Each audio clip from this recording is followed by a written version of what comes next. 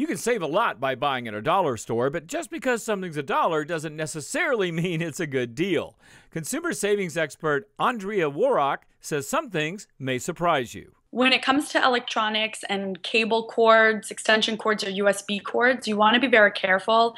They could be counterfeit and cause damage to your more expensive electronics. So electronics might be something to avoid. And here's some other areas where a buck might just not be a bargain after all. Items that may cost more per piece than if you buy them at a discount or warehouse store. You can only recognize a real bargain by comparing unit prices. That's especially true when it comes to non-perishables like paper towels, toilet paper, plastic cups, shampoo, sugar substitutes, and sandwich bags. Next, kitchen knives. Sure, you can buy a knife at a dollar store for $1, but compare it to a quality knife, well, you'll immediately get the point. Gum is another item you can often find for less if you buy in bulk elsewhere. Some bottled water and sodas, too. And finally, food staples. You're better off scouring the sale flyers from your local grocery for things like canned goods, baking soda, and other staples. Sale prices in regular stores can often be better than $1. Bottom line, not everything at the dollar store is a sharp idea. So be careful when you shop so you don't end up with inferior merchandise or junk that you don't need.